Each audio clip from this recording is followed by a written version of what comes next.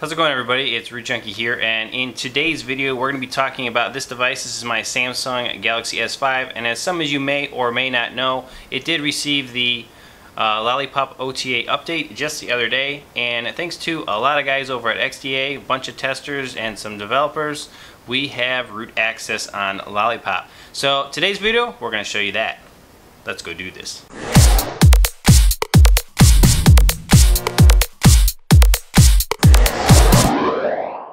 Okay, let's go over some things that you are going to need on your Samsung Galaxy S5 to get root on Lollipop. So just so we're all on the same page, you guys can follow along very clearly with what I'm working with.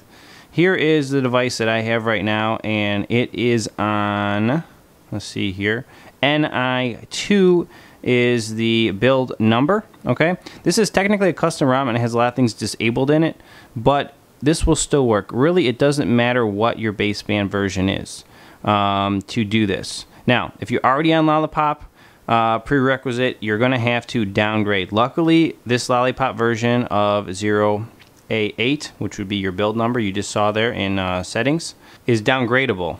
So if we have downgradable, that's just a beautiful thing, because to get root on Lollipop, you have to start out from Kitkat. You have to downgrade and you have to get root access. You can see I have root access right here with super user. So that's going to be obviously a requirement. But you can downgrade, get root access. I have a video on it. I'll try to link it right up here for you guys. And do that. Downgrade, get root access, and you'll be at the point where I'm at. So to continue on with these prerequisites, you saw what I'm on right there for my build number. You're going to need to have root access. You're going to need to have... where is it at here? BusyBox right there. BusyBox free, you can get from the Play Store, installed. And you're going to have Safestrap on your device already. Now, normally there's an app in here for Safestrap, but because this is a custom ROM, there's no app in the ROM for Safestrap, but it is installed, and you'll see that when I reboot my device. And then from here, you're going to have to also have a file, which let me show you where it is. So here is ES File Browser. This is my SD card, but I need to go to my micro SD card. So I'm going to go down here to storage, external SD card. This is my external SD card right here. You have to have an external SD card for this process to work. So right here you can see I have this file right here, and I'll actually get you the full name of it. We'll go to properties. This is ES File Browser. This is my favorite file browser. So right there it is. This is for the Verizon Samsung Galaxy S5, which is the G900V, and the build number right there is OA8, and 100% stock rooted ROM. That's what we need on our device to get root for Lollipop. Okay, and I'll explain how this works as we go. Now, you have all these prerequisites met, you are able to get your rooted Lollipop ROM on, and it'll be 100% stock with root when we're done. And you'll see there's some tricks to getting this working. Right behind me over there is the XDA thread with all the step-by-step directions of doing this process. So first thing we got to do, we have all of our prerequisites met, is go ahead and reboot our device right here. So I'm going to go ahead and say restart, hit OK. And this is going to reboot, and you're going to see the Safestrap logo. And once you see that Safestrap logo, we're going to enter into Safestrap Recovery by hitting the little menu button down here on the bottom left corner. Right there it is. Hit that. And that's going to boot us into Safestrap Recovery. From here, it's very critical that you follow these steps exactly for this process to function. So we booted into Safestrap, and we want to go ahead and make an Android backup. Before we start doing all this flashing and doing all this updating and getting Lollipop working here with root access, I want to point out battery percentage. I got 93% battery. It's a good idea to have close to 100% before you really start doing a lot of this process. But that being noted, first thing we're going to do is we're going to go into... Well, first of all, you can see you're on stock ROM slot. If you're running a custom ROM, make sure you're on stock. Then you're going to go right here to where it says backup, and you're going to select just data. Just data, that's all you want to back up. We don't need to back up your system or your cache. You can if you want, but not needed.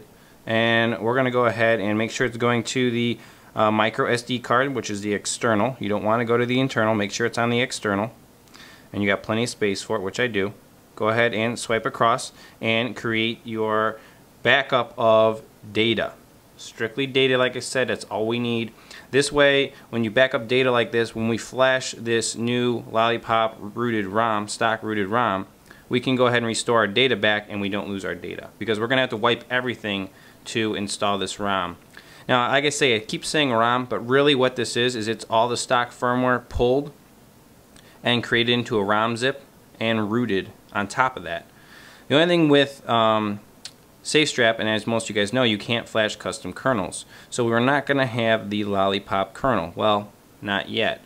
Once we go ahead and finish this process, we're going to boot into download mode, connect our device to our computer, and go ahead and get that kernel installed correctly. So we'll be 100% official Lollipop with root. That is going to be the game plan. Let's go ahead and let this backup finish. So that backup is about a little over 3 gigs, and it took a good, oh man, 1,031 seconds. However many minutes it is, it was forever. It took me just, driving me nuts. Alright, backup is complete, right? So you can see what I'm talking about losing battery percentage there. I'm already dropped quite a few there, about 5%. So ROM slot stock, boom, that's what we're on. We're going to install this ROM, or kind of update us. Kind of hard to say it like that, but it's what it is. We're going to go to wipes, and for a warning, this is going to wipe out everything on the device that's not on the SD card, okay? You lose everything if you do this right now. If you don't want to do it, reboot your phone and figure out, backing up your stuff, then go on. So we're going to go to advanced wipe, and we're going to select everything but the micro SD card. So we're going to say cache, data, Delvit cache, system. Do not, I repeat, do not wipe micro SD card. Alright, swipe across and go ahead and let this wipe out all of your partitions, because you want all those partitions nice and clean for installing this ROM, because this is going to fully update you to Lollipop. So we'll go back, go to install, and if you put your ROM, I put mine on the root of the micro SD card, it should come right up. You can see it right there on the bottom listed. Just click on it, and it gives you a warning about stock, blah blah blah, yada yada. I know this, not a big deal, okay? So we're gonna go ahead and swipe across to flash, and this is where it gets exciting. This is Lollipop, this is rooted. Quick note, when you flash Lollipop, you will lose Safestrap functionality, okay? And there you go, there is the guy who created this ROM, which super awesome dude. I wish I could say his name, but it's listed right there. It's Muniz Rai. I don't know. I'm terrible with names, especially people's screen names, because it's sometimes not even a name. So anyway, he's right there. Big props to him. Shout out. I'm super excited for this ROM.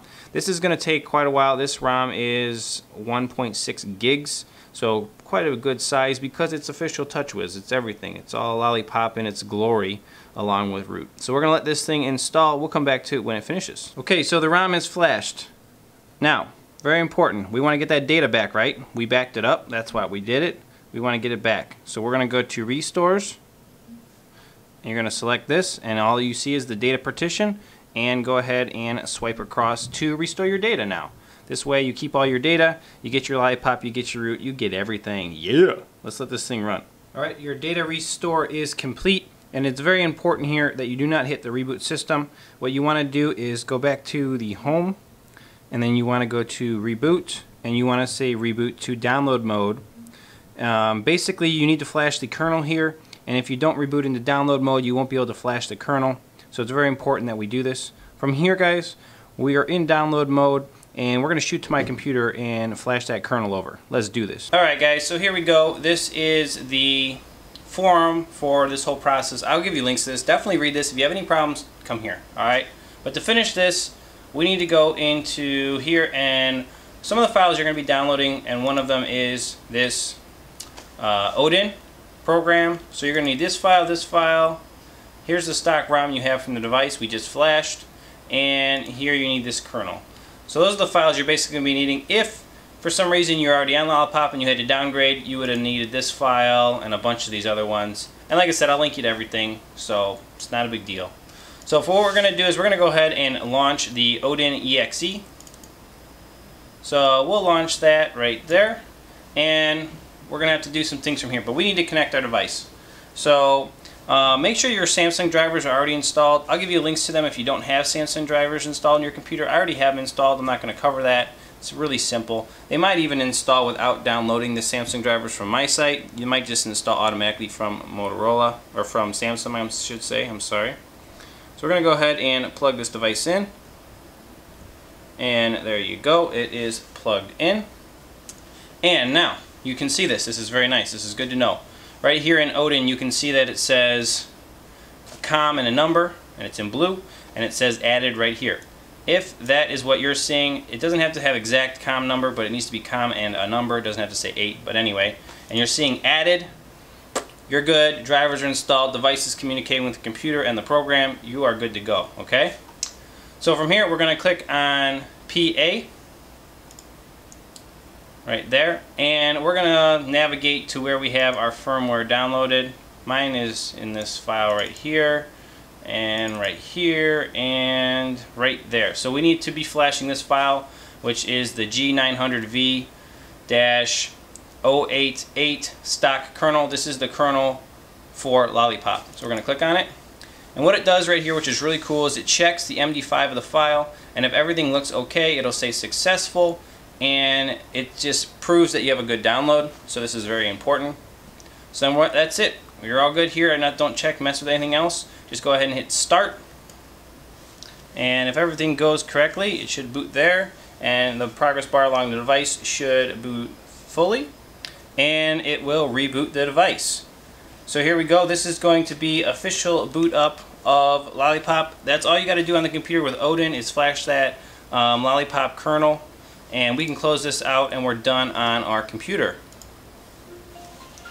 Oh, there we go, Samsung. So I'm really excited to see this, guys, to see Lollipop on this device, to have root on this device. Just awesome work for the guys on XDA. There was a lot of testing and developing going on yesterday and last night, and we finally got this root functional. So I'm going to let this boot up. First boot up here, because it's Lollipop, takes a really long time. They switched to ART runtime development, or runtime environment I should say, and so the initial boot up and setup of ART takes a lot longer than Delvic, which is what we used to be running on in Kitkat. So this boot up, give it 10 minutes. 10 minutes, you're going to probably see that Verizon screen for 10 minutes. When that's done, I'm going to show you guys Lollipop and root. Let's do this. Shabam! There it is. Alright, so very much looks standard, right? I mean, nothing really that different looking here from Kitkat, but we'll go ahead and just kind of shoot through our app drawer. Now you can see just all the applications, it's all here, and then if things went correctly, let's see here. There it is. Super SU, man, I was drawing a blank on that one. Just hit no thank you.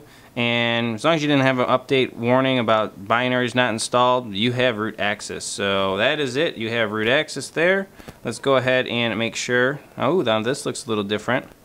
You can see some different stuff in here. Some toggles look a little bit different. We can go into settings, and we'll go down to about phone, and you will see right there Android 5.0.